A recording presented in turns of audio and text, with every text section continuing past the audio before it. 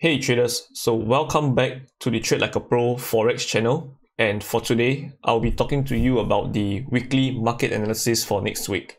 So first off, we'll be reviewing some of our trades that we took earlier this week, and you can see over here we have AUDUSD, and prices actually came back down here, made a double bottom with structure in our favor. You can see that we have a push phase.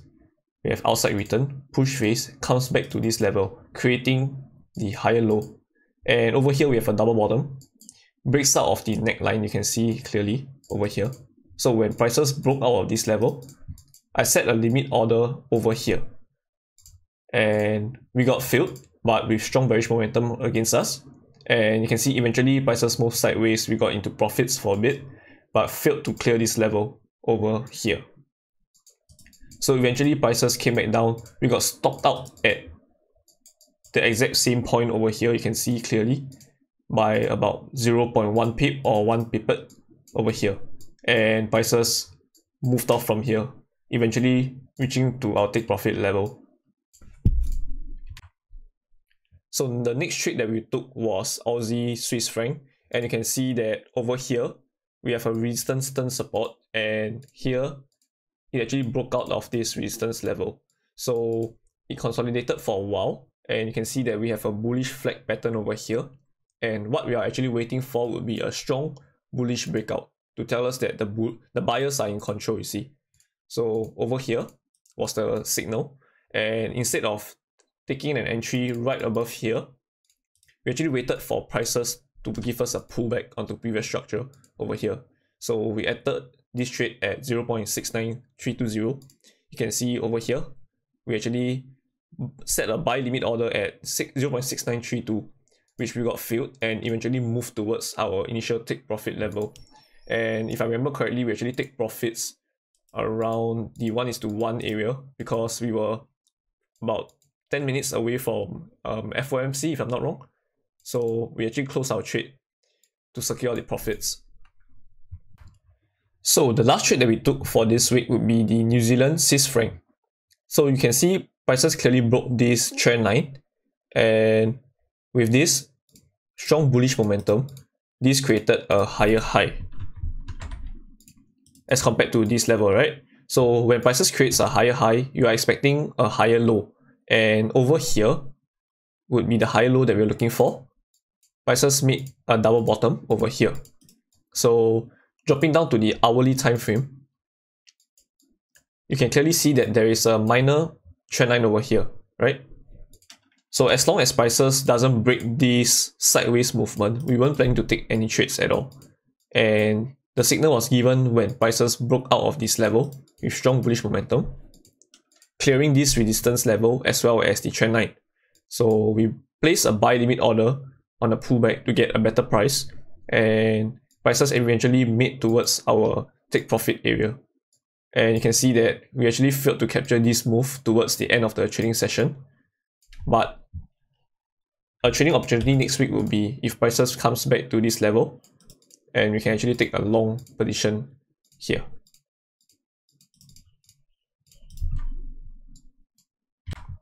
So next up, we have the US dollar.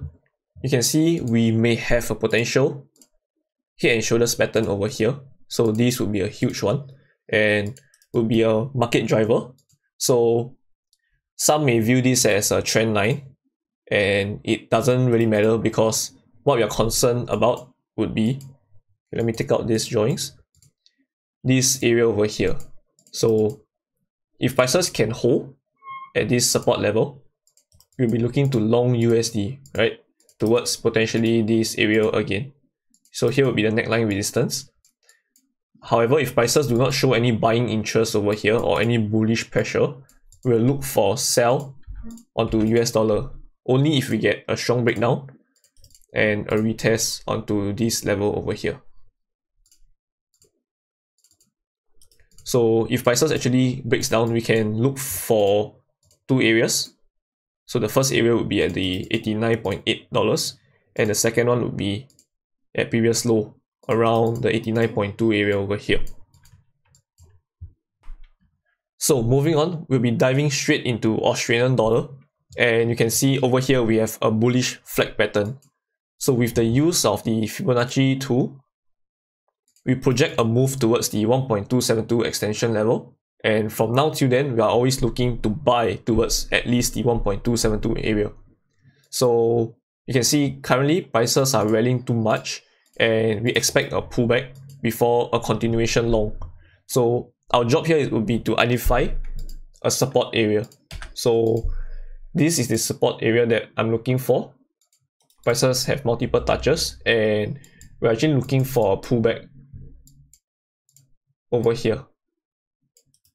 So prices should give us a depletion of bearish momentum along the way down, and this is where we can catch a buy opportunity over here towards 1.272 extension. So next up we have the Euro New Zealand dollar. You can see that we are currently in a downtrend, and prices actually make a lower low, a lower high, and a lower low.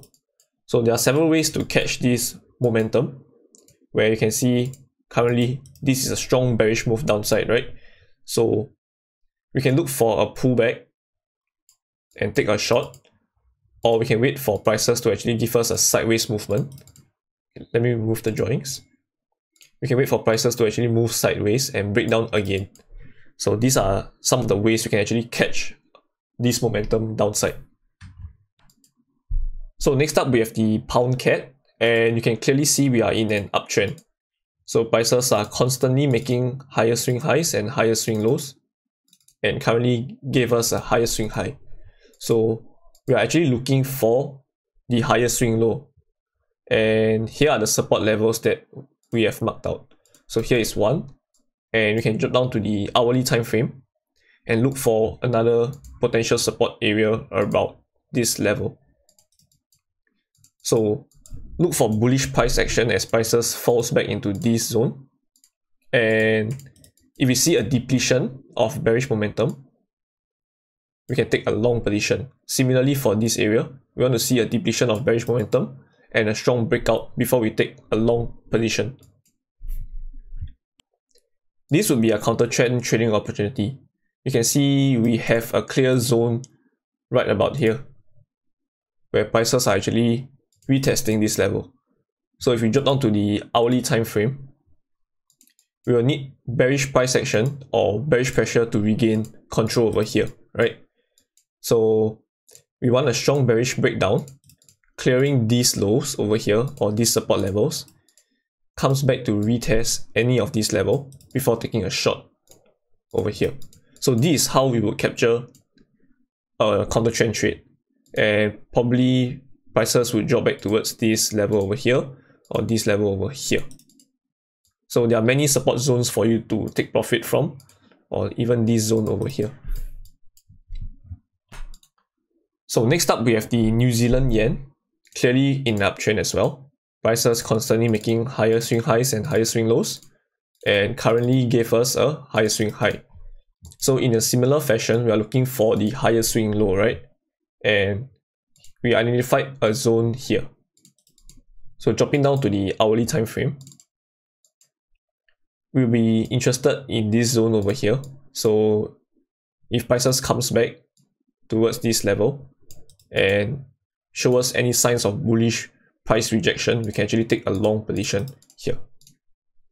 So another zone that you can actually look out for would be the immediate one. You can see over here, we have another zone. So taking this point into consideration, we are near this level. So looking for the same pattern over here, we can actually look for long positions about here. So lastly, we have the dollar yen. We have a clear uptrend over here as prices are constantly making higher swing highs and higher swing lows. And over here, we are looking for the higher swing low. So this is a zone that we are looking for where prices have already been rejected. So dropping down to the hourly time frame, you can clearly see that there is some sort of bullish sentiment over here, but we are not rushing into the trade. We will be patient and wait for prices to break this descending trend line. So prices may come back to retest this zone again, and we will see if prices gives us a strong bullish breakout over here. And if it does, wait for a pullback before you take a long position. So as long as your stop loss is below this zone, you are good to go. So take profit will be at this area over here. So to end off this session, I will take the chance to answer some of the questions my subscribers have for me. So the question they asked would be, why are we so heavily dependent on limit orders now, as compared to previously where we have our trades entered at market order most of the time? So let me use pound USD as an example. So over here you can see we have a breakout of this level. This candle is the confirmation candle, and what we would have done last time would be to put a buy order here, stop loss below this swing low, and aim for a 1:1.5 trade. So clearly over here we wouldn't have a favorable risk to reward, right? And you can see if we entered on a retest or a pullback, right, with buy limit orders over here, we have gotten way better risk to reward. And of course it doesn't always happen, right? You can see that over here we have another example, a clear double bottom over here. So the confirmation candle would be a breakout of this zone. And typically what we have done would be to buy over here and maybe stop loss below this zone, right? And this is ridiculous, right? You can see that the stop loss is way too big and we'll aim for 1:1.5 or whatsoever, right? But what we have done now would be to wait for a pullback, which clearly didn't happen, and this will result in a missed trade. So you just have to balance between the risk to reward versus whether or not you have the fear of missing the trade, or if it's a 10/10 trade, right, you can actually fire a trade over here. But if you are willing to let go, right, and focus on the risk to reward, you would more often than not wait for a pullback and extend your target.